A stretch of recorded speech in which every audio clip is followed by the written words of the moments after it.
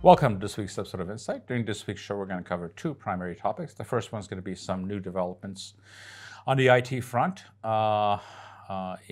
specifically having to do with the establishment of the data center. And then we're going to move into, say, a few words about the return visit of Armenian civil society to Baku. It was announced about 10 days ago that Firebird, which is the big data center being built in Armenia, got all the specific export licenses and waivers necessary from the United States. This has to do with microchips or supercomputers to begin the construction of this project. This was literally the last obstacle to the construction, to the start of the construction. It was also announced that Dell, which is one of the biggest IT companies in the world, that's out of the United States actually, will be joining this project as a partner. At the same time, there was a very historic visit by Eric Hacopian, who's the Armenian ambassador to the United States, to Silicon Valley, where he spent 2 days actually meeting with the leadership in NVIDIA, Apple, Google, Synopsys, and AMD, OpenAI, and many other leading companies. Almost all of these companies are essentially the future leaders, not only in advanced semiconductors, but and more importantly in AI, specifically frontier AI. Normally, these kinds of trips by ambassadors, frankly, are more decorative than not. They have more to do with publicity than not. But in this case, this is actually far more serious. This is exactly one of the side benefits of the August 8th agreement, no matter what anybody thinks of whatever came to the road or whatever. And part of the side agreements, essentially, it's going to lead to the full integration of our IT sector with the U.S. IT sector, which is obviously the dominant one in the world. This will lead to FDI, which is foreign direct investment on the IT sector in Armenia.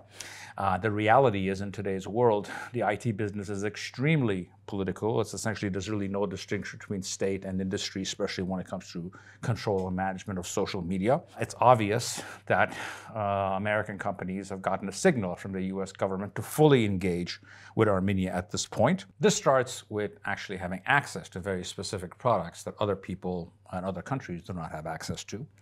Then that leads to having access to the US market, which is the most important IT market in the world. So in a way, the ambassador's visit is actually a weaponization of all this process. Let's try to understand this and analyze this. You know, when we look back at it 20 years from now, this might actually be far more relevant and important than almost any other developments today, for a simple reason. A rich Armenia is a secure Armenia, in having, obviously, the terms to defend itself. More importantly, or as importantly, the U.S. or major corporate footprints in Armenia as it grows is also very much a national security matter. And it's something that if you raise the value of the country becomes far less vulnerable. And it actually, in a way, goes way beyond that, because the world is sort of dividing up. You know, over the next 20 years, you're either going to be in the leading edge of AI innovation, where we're obviously heading with these kinds of developments, or your second option is to join the garbage heap of history. Those are the two options. The future is not in pipelines, highways, or being a transit country for other people's goods. It's actually being a central part of the 21st century economy. That will define state capacity on all fronts, from defense to economic development, which is the key indicator of a success or a failure of any country. On November 21st, 5 Armenian think tankers, human rights advocates, and future wannabe ambassadors to Baku flew to that country, to the capital of that country, to hold meetings with their non-existent civil society sector. In fact, they actually met mostly with regime functionaries, including the head regime functionary himself, a man known as Baku Gerbil's Hikmet Hajayev. When our innocents abroad eventually returned to Yerevan, they held a press conference in which they passed on a message of peace from Hikmet Hajayev himself to the Armenian people. The following was the general public reaction.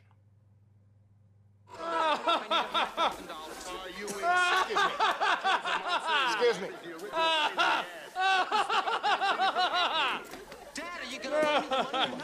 Seats. I know what you did. You're a damn terrorist. All right, just get the hell out of here. I got a goddamn In fairness to Mr. Hajayev, however, his message of peace was actually believed by many children, fools, and certain academics. Our visitors to Baku also went on to say that they actually brought up the issue of our hostages being held in Baku, and they were listened to, according to them. Who could ever doubt that? What I want to do at this point is let's move on to a small portion of their press conference so you get a glimpse of what was being discussed. When they talk on the phone, when they pick up the call and say, "Hey, brat," you think at that moment there are Armenians next to you, because there are so many similarities in that regard that it's even surprising. That was Eric Hacopian. If being gullible was any kind of a blessing, he would be a saint. In analyzing all this, I've made my position about these kinds of meetings very clear in the past, so I'm not going to go over it again.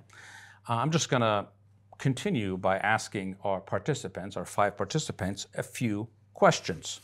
The first one is, how did you feel sleeping in your fancy Baku hotel rooms, knowing that at the same time, Viken Ulcekyan, which is an illegally held Armenian prisoner in Baku since 2020, has been tortured to a point that he can no longer walk, and he's been paralyzed, except he's not provided with a wheelchair in his prison.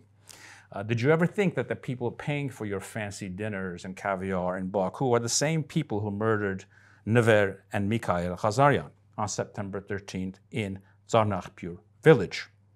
I'm sure you will respond by saying, come on, this is demagoguery and we need to move on and work towards peace. Fair point, but if so, how do you explain the following?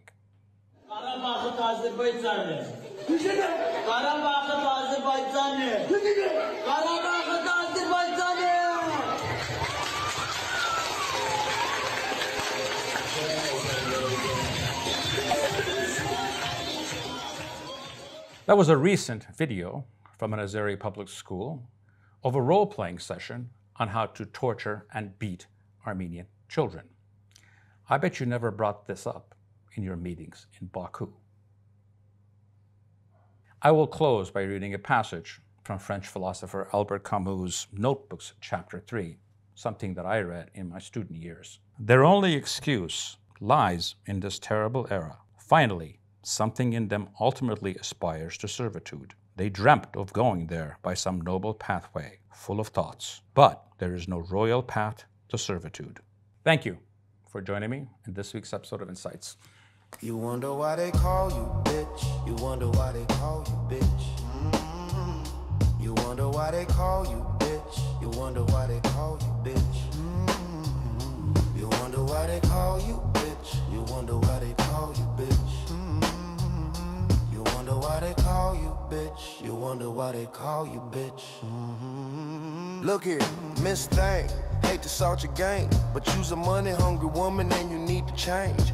In the locker room, all the homies do is laugh, high fives, cause another nigga played your ass. It was said you were sleazy, even easy, sleeping around for what you need to see. It's your thing, and you can shake it how you wanna. Give it up free or make your money on the corner, but don't be bad. Play the game, get mad and change. Then you wonder why these motherfuckers call your name. Still looking for a way out, and that's okay. I can see you on a stray, there's a way out. Keep your mind on your money, enroll in school, and as the years pass by, you can show them fools. But you ain't trying to hear me cause you're stuck. You're heading for the bathroom, about to get tossed up.